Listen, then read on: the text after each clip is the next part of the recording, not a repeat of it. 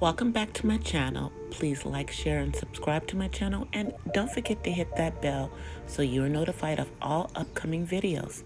Today's video is a Black History Month spotlight on the sit-ins of 1960. The sit-ins of 1960 was a sit-in movement that spread to more than 55 cities in 13 states within a 3-month period. It resulted in the formation of the Student Executive Committee for Justice, the Student Nonviolent Coordinating Committee, and it all started with the Greensboro Four.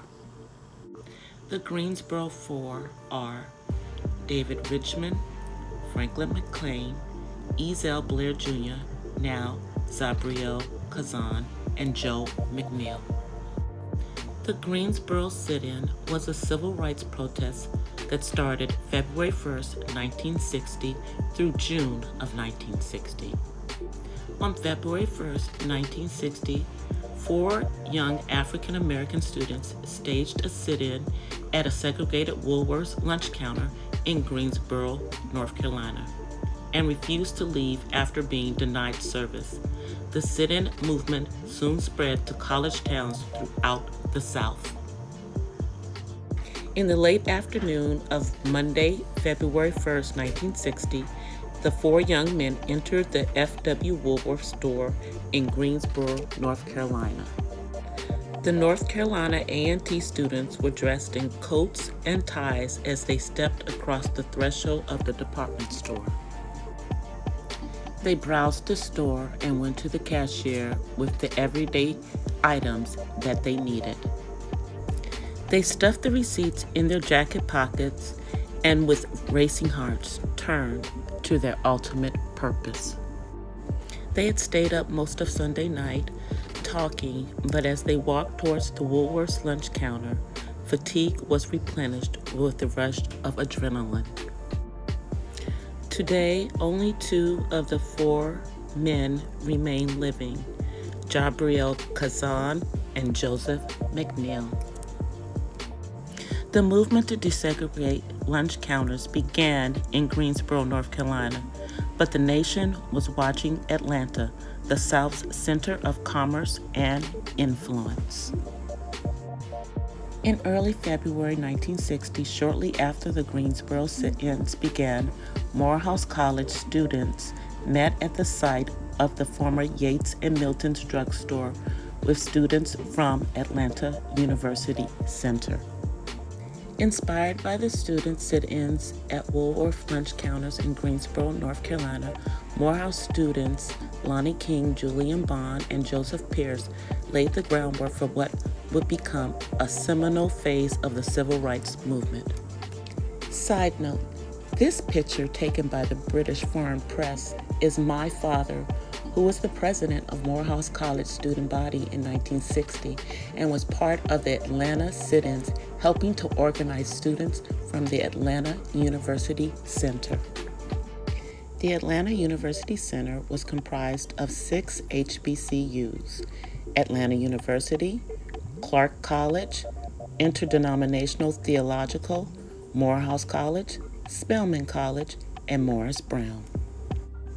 Students were committed to the principles of nonviolent disobedience as taught by Gandhi and Martin Luther King Jr. Atlanta students conducted marches, pickets, and sit-ins that resulted in the desegregation in public and private facilities that denied services or access to people of color. Thanks to the Atlanta student movement, the city began to live up to its slogan, "A city too busy to hate."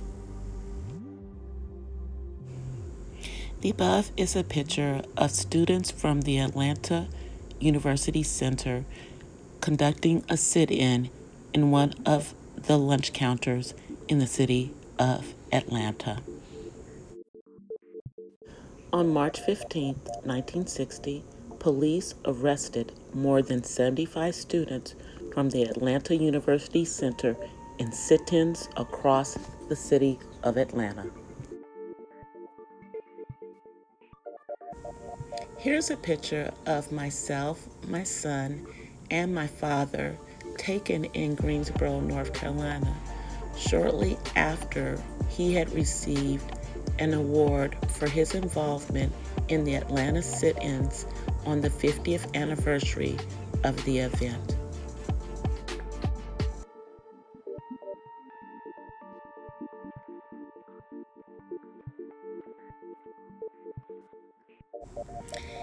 In 1960, representatives from the Congress of Racial Equality, CORE, organized college students in New Orleans to stage sit-ins at local lunch counters. On September 9, 1960, at F.W. Woodward's on Canal and Rampart, 5 black and 2 white CORE protesters were arrested after a 5-hour sit-in. On September 17, 1960, CORE tried again at the McCrory's nearby on Canal Street. There were 4 college students: Larry Goldfinch, a white student who studied at Tulane, Rudy Lombard, Cecil Carter Jr. of Dillard University, and Aretha Castle Haley, who was a student at Southern.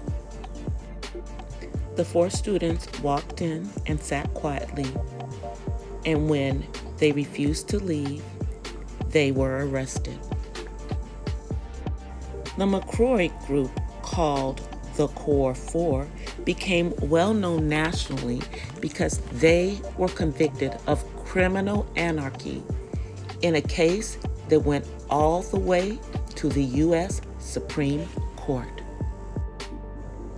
Though New Orleans had no segregation ordinances, the mayor, Chet Morrison, who said the sit-ins would not be tolerated, set the tone from City Hall, a factor in the Supreme Court's ruling in favor of the Core 4.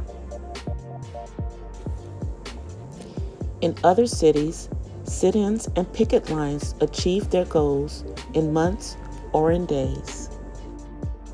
But for the next 2 years, New Orleans stores continued to segregate, and for those 2 years, CORE was there, picketing and doing sit-ins.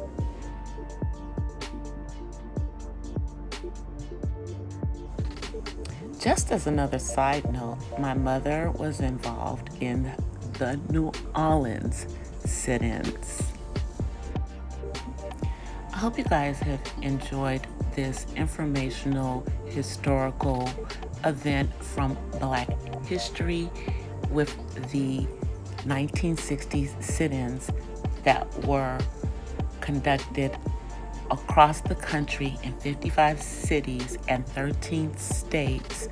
Here I gave you a highlight of 3 of the cities: the city of Greensboro, North Carolina, where it was the Greensboro 4, the city of Atlanta, where you had 6 HBCUs in this, and then of course the city of New Orleans, where the Core 4 took their case all the way to the Supreme Court. Please leave me comments, like and share this video, and let me know what you thought about it.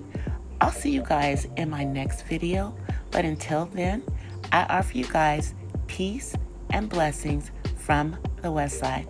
Thanks for watching, and I'll see you guys the next time. Bye-bye now.